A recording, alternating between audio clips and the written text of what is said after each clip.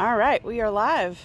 Good morning, everybody. I hope everybody had a great night camping out, whether you were in your backyard, in your front house, in your living room, your bedroom, wherever. I hope you all had a good time at the South Carolina Virtual Campout. I am Ranger Ann Wilson from Myrtle Beach State Park, and Ranger AJ is filming today, so you might be hearing some, questions and answers from AJ. And we're gonna have a lot of fun today, and I'm gonna give time to everybody in case you need to scramble to maybe get a couple of things that you may or may not have available. If not, this will be recorded too, so you can do it later. You need a rock, any type of rock, or a hammer, a piece of wood, something to bang. Any type of fabric. It could be an old t-shirt. It could be, look, it's just an old sheet. Doesn't matter what kind of sheet. Old t-shirt, pillowcase, any type of fabric. Not a towel. A towel's not gonna work as well. And then some type of tape. Masking tape works well. You could use any other tape, but I like masking tape the best. But if not, we'll make it work. So see if you can run around and get that. I'm gonna talk a little bit about the park, just to give everybody a couple of minutes to keep coming on. We're standing in front of this beautiful old live oak. This is in front of Shelter 1 at Myrtle Beach State Park. And Shelter 1 is a CCC park, a Civilian Conservation Corps park.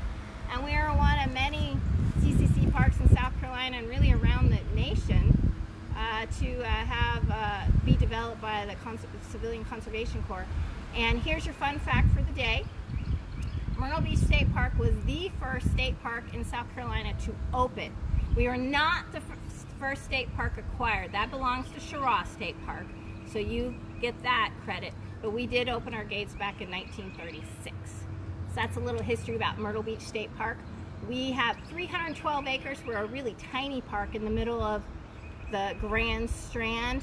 This tiny piece of green oasis in the middle of the Grand Strand where it gets well over 15 million visitors a year. Our state park gets probably 1 to 1.5 million visitors a year. It's a crazy busy park, but we have this beautiful maritime forest, and we have a mile's worth of beach and a fishing pier. So that's a little bit about the park. Should I go over the gear again, AJ? You can if you want to. There's like 150 people watching right now, so yeah. So again, if you have time, if not, again, this will be recorded. You can go later on. And we do have some wind issues, so if you're having trouble hearing us, let us know, and AJ can cut the phone a little bit better. We're excited we don't have rain. We thought we were going to have rain and be inside today, but we're outside, so we could have some wind issues. So we'll see how that goes. But when disaster strikes, that's when you have the best memories, right? So a rock, you're going to get some leaves. You want to get any type of leaf you can if you have in your yard. If not, again, you can do this craft another time. We're going to, any type of sheet, pillowcase, t-shirt, old t-shirt. Again, you don't have anything brand new. And some type of, I like masking tape best, but any type of tape should do. And then this is what our goal is. We're going to be making leaf prints. And we made it into an educational tool. But you could, this could just be for fun, but you could send, letters in the mail. How fun is that? That's pretty neat. Letters that are on fabric. There's a lot of different things you can do, and we'll show you a couple different things.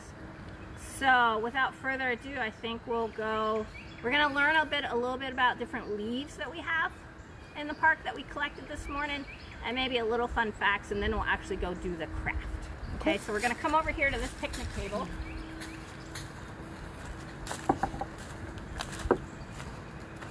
And our first one that it's pretty common that most people have is sweet gum. As you can see, so this is the art that we created, and this was created probably 5 years ago. This, this art stays around. And sweet gum, you can see it has the star-shaped leaves. The flowers have all fallen now, so they're all pretty old. And then, the wind came through, and we already lost our, here's a sweet gum. This is well-known type of seed pod that a lot of people actually don't like in their yard, because if you step on it with bare feet, but man, is this great for wildlife food. One of the things I love best about sweet gum, if you have it in your yard, and keep in mind, we don't really want you to be picking live plants and flowers in state parks, national parks, county parks. So this is only because it would be a ranger-led program if we did this at the park. But to rip the leaf and smell it. And it smells, what do you think it smells like, AJ? No, it smells really good. Yeah, I think it's citrusy. Lemony. It is citrusy, yeah. Yeah, it's a great smell. Yeah, back in the day, they used to slit the tree, which we talked about last night. We don't like slitting trees, but to get the sap out for chewing gum. Oh. I can't imagine it tasted good, right? No, I wouldn't think so. Well. Yeah. So today was a banner day. Tulip poplars are incredibly tall trees, 100, 150 feet tall plus, and their flowers are gorgeous and bloom high up in the tree. And unless the wind, which we had a lot of wind last night, blows the flowers down, you almost never see them. But are they not gorgeous? So pretty. I love them. And like I said, they're just all over this one section of road that we had today. So they have really cool leaves. And this is a host plant for tiger swallowtails. Tiger swallowtails, a beautiful butterfly. And a good source of food for a lot of different animals. And then this is my favorite flower, or favorite tree. It's a small tree. It's called a redbud. And again, we've lost the leaf. We had this burst of wind about 10 minutes ago, and it literally blew everything away. But and I think we have them over later when we do it. They have beautiful heart-shaped leaves. So this is, you can make, you know, thank you letters or love letters to someone you love, you know, with hearts. But in the spring, and they're just about all done blooming, they have these beautiful pink flowers, which are edible. Oh. Yeah, it's kind of fun. They don't really taste like anything, but it's pretty on a salad. And then this is a fun, if you have ferns, and there's lots of different ferns out there. The ferns, I mean, look how gorgeous this is. But this took a while. That's a lot of banging, as you're going to find out what we're going to do. But a netted chain fern. And the fern was used by the Native Americans for basketry and weaving, which is kind of fun. It is neat. And then Virginia creeper, if you were watching us last night, we talked about Virginia creeper. It has 5 leaflets. Poison ivy has 3. And so this is totally harmless. It works well for leaf art. And you can see I'm doing different techniques that we'll talk about. This one we just did the whole leaf, and this one we did the outline. And I'll be honest with you, I really like the outline better, but that's a personal preference. And they turn a brilliant red in the fall. I love them as a fall color. Even, oh, here we go. Here comes the wind. Here comes the wind. And then we have red maple, which every time of year, part of the year, we have red on the leaf somewhere. And again, the leaves blew away. But the windmills, you know, the helicopter seed pods, beautiful little flowers that a lot of people don't notice, usually in February. And so those make great leaf prints too. So we're gonna, and so you're gonna now meet Scott, my fiance, and he's trying to hold the fork down.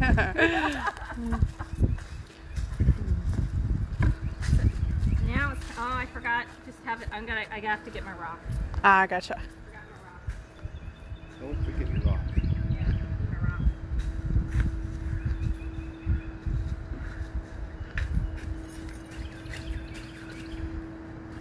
All right. So again. Oh, that would have been bad. I guess I've gained a little weight. No.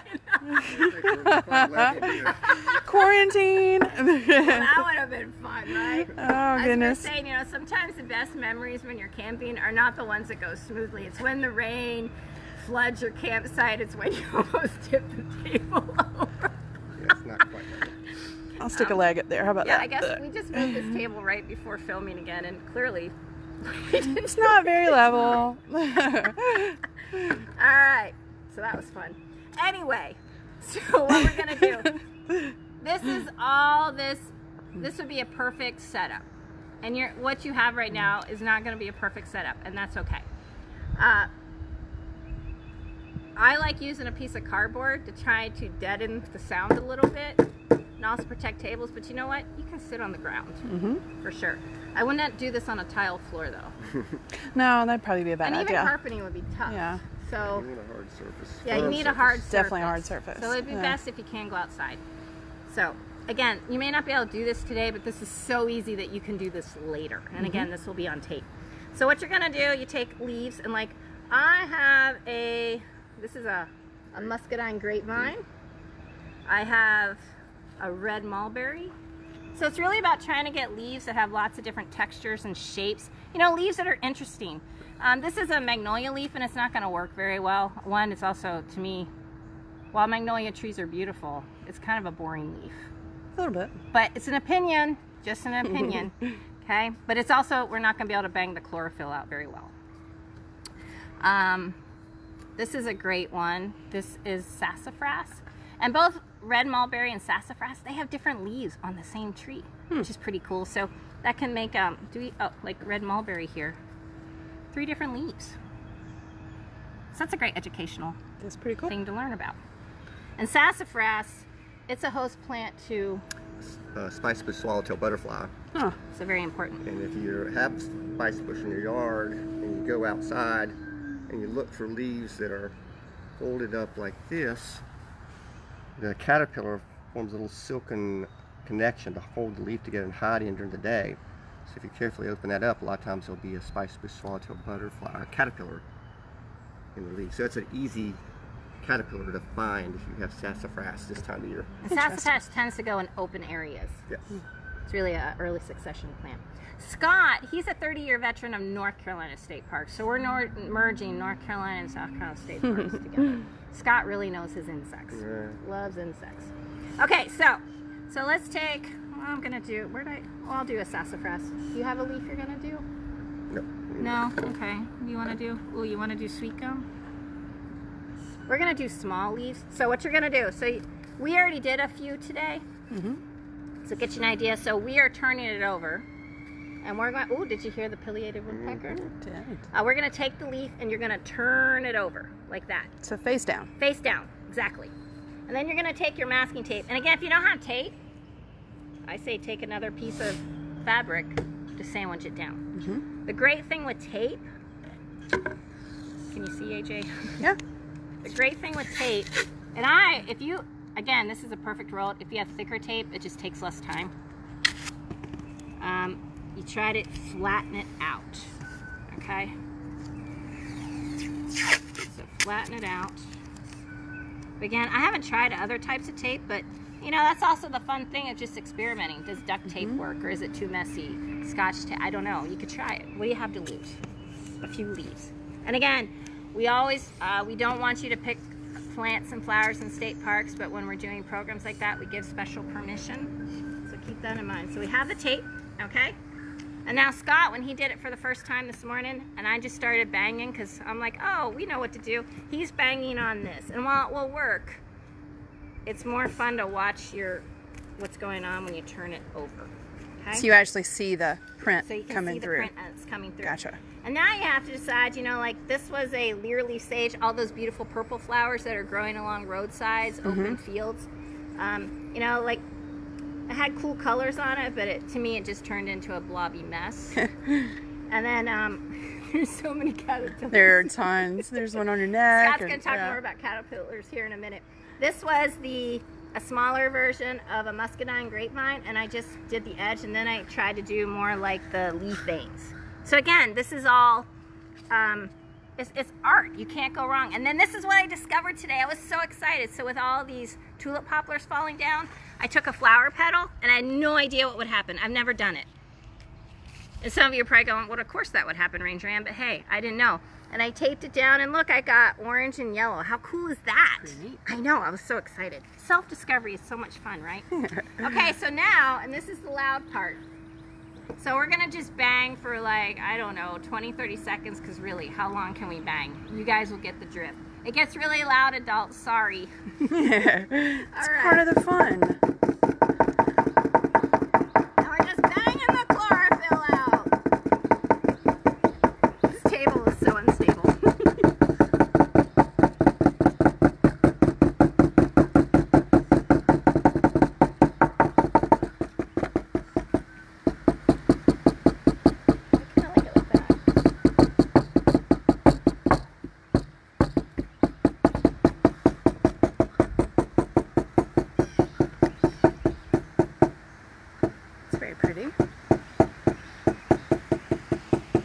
Are we done? I think you're done. Okay. So you can see they're a little bit different colors, green. And you can see 2 different techniques, and we didn't even plan on what we were going to do. I just went for the edging. Scott went for the whole thing. I will say the bigger leaf you go, the more pounding you have. So if you have a lot of time on your hands, get a huge leaf. Right. But you're going to be there a while. But you can go different artistic techniques where you can you know, maybe make the outline, and then if it's a big leaf, you just make maybe speckles and spatter. I mean, there's so many different things you can do. And so basically it's a big grass stain. Yeah. But here's the cool thing that I like. Let's do Scott's. Barkley says it's not a project to do during quiet hours in the campground. No, it's not. Not between 10 and 7. Here's the other cool thing that I love with the tape. And Jenny, yes, that is fabric. So they're using like a old cut up sheet or an old cut up t-shirt, something like that, that you can use to do that. So. You know, like a towel, it's going to have too much... Too floofy. Yeah. Yeah. There's a technical word. Too exactly. floofy. I don't think it's going to work, but again, you can try it. It's got to be thin. Yeah, it's got to be some kind of thin fabric. It's pretty cool looking. Yeah. So kind of fun. It is pretty neat. And so again, this is a good way, again, if you're everybody's homeschooling right now, there's no if. So you can learn your different leaves while you're doing art. Again, it is very loud, but you know, like we did this, where we did, these are heart, this was the red bud, it's the heart leaves. You can see this is a big one, and I even got the leaf vein. And then we did some paintings on it. You know, we did that. One thing I do notice, a lot of times when you do the stems, they there's a lot more liquid in the stems, and sometimes it just, I don't know the technical word for it. Too much liquid? Too much liquid, and it just, I don't like it as much. And again, when it's art, it's not wrong, but it doesn't mean you like it as much. I don't think it has to be white fabric, Miranda, but it needs to be some kind of light colored to show up on it. And I think you could even, I mean, if it was speckled fabric, you know, you could try light blues and light greens. Right, or some kind of print, maybe. Yeah. Could you use a paper? I think you could maybe try some heavy but paper, yeah. I'm just wondering if it would get... It may not be as porous as the... Yeah, or maybe if you did, if you only had paper and you did have masking tape, maybe if you did 2 layers of masking tape to try to protect the paper as you're pounding. And use your rock on the masking tape side, maybe, instead of on the paper side. Or maybe this is where duct tape might work well. I don't know. It could. Just you're trying to protect that paper. Right. I'll be honest with you, we've never tried paper, but again, you have time. Especially if you don't have any fabric. Have you tried to wash them before? Does it come out if you wash them? It is a grass stain, so eventually it'll come out. Yeah. We have tried soaking it in the vinegar, you know, soaking in vinegar to set it. I have not really done many t-shirts. I've done more, you know, where we, you know, I had a sewer and we did it more artistic. But again, this is 5 years running. So it holds a long time, but it is going to fade if you're in the sun. But that hasn't been washed. No, it hasn't been washed, but you can see the difference. It does fade. Yeah. So try the vinegar, and then you can see another way that another volunteer, she just went to town. Hard now when, you know, Michael's are closed now, but there's just so many things you can do. And like, see how we went artistic here? You can. There's so many different things you can do. You know, let your imagination run wild. Yep. Any other questions on technique? No, not yet. Scott, so I don't know if this is happening throughout the whole state or just along the coast, or for all I know, Myrtle Beach State Park. We are being inundated with these caterpillars. I mean, literally, you can see them literally raining down on us. Everywhere. And so Scott's going to do a quick little talk about these caterpillars because they're really fascinating and it's an important part of the ecosystem. Yeah, these are caterpillars we have all over right now are a species that's common in the spring all across the state, and they're called forest tent caterpillars. And they're very gregarious, and when we usually have large numbers of them in the spring. But this spring seems to be an extraordinarily large amount of these guys, and you can see we also have another caterpillar that's similar that we don't have here on the table now. I think they're pretty much done. But we have eastern tent caterpillars, which are similar, but the eastern tent caterpillar would have a yellow stripe along the edge, and this one has nice blue. And the other thing this one has, if you look closely on the back of these guys, they're gorgeous. They have these little yellow spots that look almost like footprints. So that'll help you, yeah. AJ discovered this new technique again right before we went filming, so it's going to get a little wonky here for a little bit, but if this works, it's really cool. She's got a hand lens she's just putting up to her phone, and you can see those little yellow spots that look almost like footprints. So this is the... So it's just a magnifying lens, like a little small magnifying lens. So these are forest tent caterpillars. They're pretty cool. You'll sometimes see them gathered in mass on the trunks of trees. You'll have 100, 200 in one big mass, and they'll rest there sometimes after they're feeding in these large groups, and they find their way back and forth to these places where they kind of rest by laying down this silken path on the trunk that they're able to smell, evidently. While you're there, why don't you show the... And then you also notice all over... it's raining down on us right now, too. This is what you might think it is. It's caterpillar poop, and it's also called... frass is a term that's often used to describe excrement from insects, caterpillars, and things like that. How do you spell that? F-R-A-S-S. So yesterday we talked about dog poop. Today we talked about caterpillar poop. That's it's right. So exciting. So these guys feed on the moth, which is not nearly as pretty as the caterpillar. This is what these caterpillars will turn into. This is the forest tent caterpillar.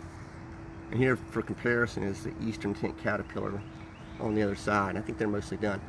Eastern tent caterpillar is the one where you see that build these webs in the crotches of cherries and pecan trees in the early spring, and they'll go out and feed and go back into their little web nest to digest the food and also be protected from a lot of predators. But as I'm saying, they're very important. Right now, you can hear all the bird sounds and bird calls all around us. Caterpillars make up a big percentage of a lot of the spring food for a lot of birds that are migrating to the area, and a lot of birds are nesting and feeding their young. So they're really important in moving that energy up the food chain. So yeah, they're cool critters, and they're everywhere. They are everywhere. The birds must be so fat right now. So fat. There's tons just all on the picnic table that we're using. They didn't always start here just before we started this program. They've literally been raining down on us, so it's kind of fun. And another reason these forest tent caterpillars are one so on Ann's shoulder. so abundant is they feed the moth. The female moth lays her eggs on a wide variety of different deciduous trees out here. So they feed on just about anything. Whereas like the tiger swallowtail, we use poplar and a couple other plants. There are some butterflies and moths that are specific, just a handful of plants. Like red bay, right? Like red bay, there's a which we don't have a leaf of red bay. swallowtail butterfly lays her eggs on red bay, and that's Only. it. Yeah. So if we lose the red bay, we lose a palomini swallowtail. So while you might think all this is kind of gross and this frass is gross, this is nature at its finest and incredibly valuable. All those birds that you're loving right now, you know, that are at your bird feeders, or as a lot of bird watchers right now are just itching to get outside because spring migrants are on their way from Central and South America, and they're just gorging on all these caterpillars. I mean, even right here, and we don't know what this caterpillar is. I'll figure that one out. But, you know, we've got, where'd it go? Oh, it's right here, you know. Look at this tiny little guy. I forgot what Just that is. great camouflage. It's a moth caterpillar. Looks like a little tree limb. There it goes. Now it's focused. Look at it inching away. I know. I'll figure that one out and let y'all know. So pretty cool. All right, so who knew we turn leaf art into Caterpillar 101? Lessons, right. But that's kind of fun. Do we have any other questions? Barkley says, how long are the caterpillars versus the moth? So are they like a size difference? Like No, so that's caterpillars, butterflies and moths lay eggs that produce caterpillars. So the caterpillars are the young or the larvae of butterflies and moths. And really, there's no good way to you just have to start studying to know which is a butterfly caterpillar versus a moth caterpillar. And these moth, when they turn into moth, I'm gonna guess like this. Well, this particular species, they're small Yeah, moths. it's small. So I'm not sure. I don't Is know that if what that she was answers asking? yeah, I think she's meaning is if the caterpillar is longer, is the butterfly or moth going to be longer? Bigger. Bigger, yeah. More or less. Oh, she says long in time, life expectancy. Oh, life expectancy, okay. Yeah, Yeah, I didn't get okay. that. So. So as caterpillars, these guys go through about 5 to 7 or 8 molts. They shed their skin as they grow. And then once Constantly eating. Constantly feeding and eating. And once they get to that 7th, 6th, 7th, 8th molt, they go into a cocoon or caterpillar or to a chrysalis of their butterfly. And they emerge. So the adults are short-lived. Some may only fly for 2 or 3 weeks at a time. Some of the big Luna moths they only fly for about a week or so, and they die. So it varies. And they don't even feed, right? The Luna moths and a lot of the silk moths don't feed as an adults. adult. Huh. Their sole purpose is to find a mate and lay eggs. So it varies from species to species how long they live, but most butterflies and moths don't live long at all. Somebody says, can we hold these? Okay, that's a good question. These are safe to touch. There are some caterpillars out there that have stinging hairs. I don't know if I can find one real Yeah, quick. there's a group of caterpillars, moth caterpillars called slug moths in the front. That these? have stinging. No, keep Look going. for the slugs. Get very front. Very front. But yeah, you just have to. Oh. Yeah. So a lot of these guys. Here's one that has a aptly named the stinging rose caterpillar. They're not many, but any. A lot of people are a little more allergic to things than other people, but these guys have these stinging hairs on them that are painful reaction. Aren't they gorgeous? So, They're very pretty. Like, look at If that you're one. not Wow, sure, it's really yeah, cool. If you're not Yeah. sure, of course, best thing to do is not touch them. But majority of them are not harmful. But those slug caterpillars are. Here's the book we're using. Yeah. Yep. Caterpillars of Eastern North America. Good questions. Squishing. I know. Where do you... They're everywhere.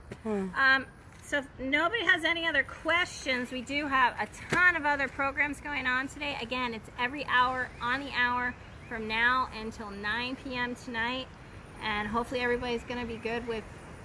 I think we're supposed to get rain later on. I don't know what's going on in the upstate. Yeah, around, I don't know. I know the coast is supposed to have a little bit so of rain. next program at 11 o'clock is going to be a joint presentation between Red Cliff Plantation and Rose Hill Plantation State Historic Sites. And they're going to talk about wild edibles. We talked about, like the red bud, that you can eat that flower. Edisto at noon is going to be talking about nature journaling and backyard watching. Then there's going to be, this sounds fun, at 2 p.m. by Overmountain, how to play an 18th century camp tavern game with household items. So there you go. Everybody has that that you can play. So that'll be fun at 2 o'clock. You're going to learn how they handled secret messages during the Revolutionary War. That's pretty at neat. 3 o'clock. How fun is that? Yeah.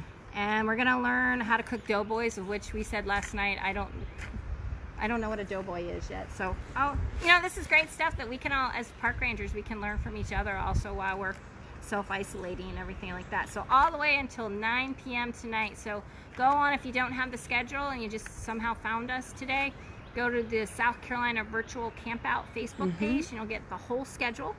And some will be live versions like we're doing today. Others will be pre-recorded. And again, I believe, I hope I'm not misspeaking, that everything eventually will go to the video and you can watch it later on. If you're missing it or you need to go back and look at a technique or how did we make that doughboy or whatever, you could go back and look at that later. Everything from last night. Oh, here we go. Here comes the wind. Everything from last night is on video. So I didn't find my bird migration. Somehow I missed that. Yep. But I'm sure it's there somewhere. Right. Anyway, any other questions? Okay, everybody, well, have fun. We had fun showing this to you. We hope you gained a little bit of knowledge and you have a little fun with your art, whether you can do it today or you have to do it a couple days from now. That is all good. Have fun with your camp out the rest of the night. And we're signing out, Ann and Scott from Myrtle Beach State Park. Good day. Have a good day.